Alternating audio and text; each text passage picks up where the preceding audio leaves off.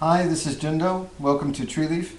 First off, my wife and I wish to thank all the people who wrote about our son. He's doing great. It's amazing with kids. It's like it never happened. But Papa and Mama have a few more gray hairs because we did not want to see our child sick. It hurts. It hurts to the quick. And that leads to our subject today. Wisdom. The wisdom of emptiness. Because emptiness is the most radical form of just being with life the way it is that could possibly be. Prajna, wisdom, is to taste, to know, to lose ourselves into emptiness. But this emptiness is not nothing, it's not zero. In a sense, everything I ever speak of here is just about emptiness, and that's not nothing, that's not zero, but neither is it necessarily something. So what is it? Emptiness is that nothing is standing still. Everything is constantly moving. Everything is interconnected. Even you, even me, we're empty too. We think we're here, we think the world's out there. No, my friend. It's all interconnected and flowing and moving like swirling waters. And what we need to do is just cast out our arms and let it be. Let it carry us away. That is emptiness. Freedom, non-attachment, allowing, being one with, even beyond words. We are going with the flow. Everything is just flowing. There is just the flowing. Not even that in words. That's a pretty good way to be, because life is always taking you where it will. And when we see that all of life is empty, and we allow that emptiness to be, we are free. Hallelujah. This prajna, this wisdom, is not merely an intellectual understanding of this, but it is truly letting go. Letting go.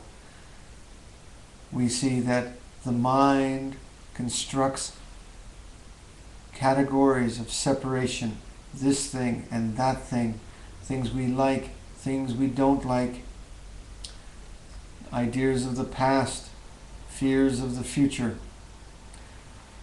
even a dream of ourself and everything that is not the self. And what if we just blow it all the way into emptiness? You often hear me say, if you have a problem, the mind is still and quiet, where's the problem? Emptiness is the fact that these things we think are real, that we put names on, that we consider to be the events and objects of our life, are just kind of created up here.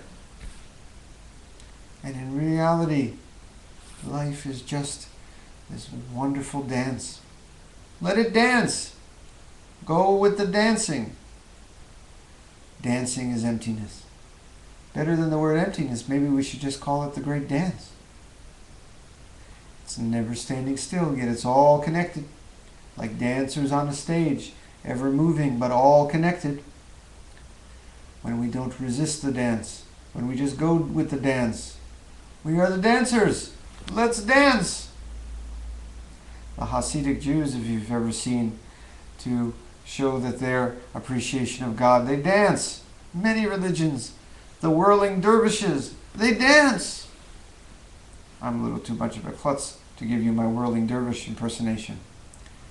But life dances, moving. And when you don't resist, even when your child is ill, do the child is ill dance. That is the liberation of emptiness. Somehow life has placed us on this stage and we find ourselves moving and turning with the other dancers, just dance. That is emptiness. It may carry you into places and scenes and motions that you do not at that moment like. Drop your dislike, drop your aversions, and just dance. It's all connected. It's all constantly moving. And to lose yourself in that dance, not just intellectually, but to just lose yourself in the dance, is prajna. The prajna paramita, the perfection of wisdom.